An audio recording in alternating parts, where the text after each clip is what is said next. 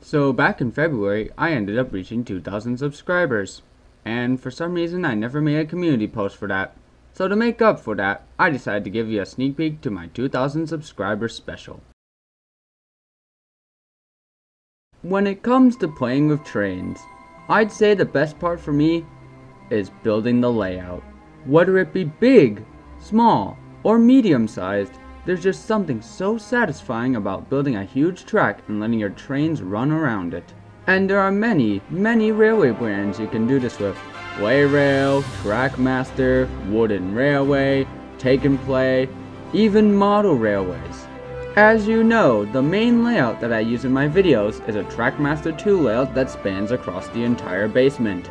And you also know that over the past few years I've had it up, it has gone through many changes and alterations over the years.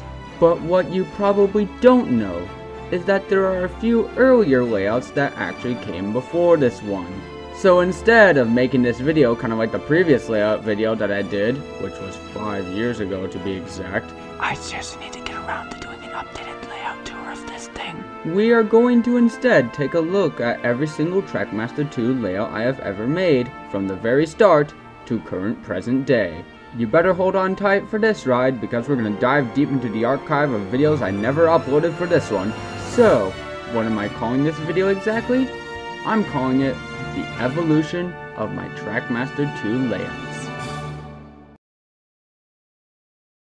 Oh yeah, I'm also going full out Unlucky Tug style with this.